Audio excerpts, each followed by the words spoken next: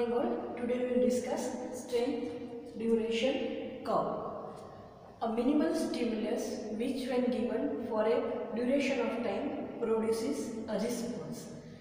The graph of different strength of stimulus and the duration for which it is applied to produce a response is known as strength duration curve. The minimum strength of stimulus which when given for a duration of time produces a response is known as rheobase. This is rheobase. And the time for which this rheobase current is given is known as utilization time. So this is utilization time. A stimulus when it is given lesser than rheobase for longer time it does not produce any response. Similarly, a stimulus which is given for extremely short duration does not evoke any response no matter how intense it is. Now, from this strength duration curve, we can know the excitability of any tissue in terms of Chronaxie. So, what is Chronaxie? Chronaxie is the minimum duration for which a strength double the rheobase is given to produce a response. Chronaxie is chronos means time and axia means value.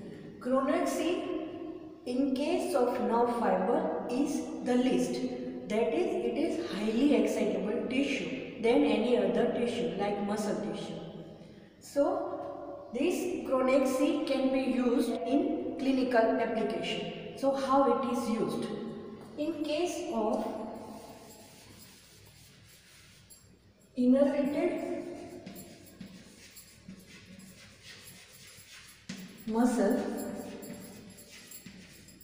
stimulation is through motor nerve, right? So its Chronaxie is less.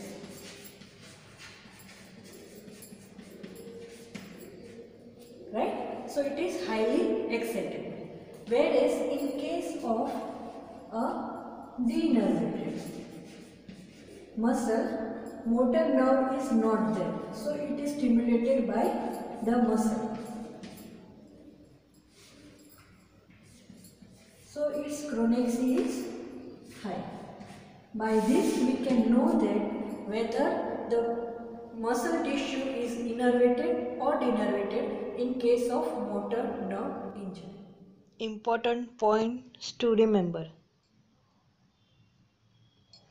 Define rheobase and utilization time.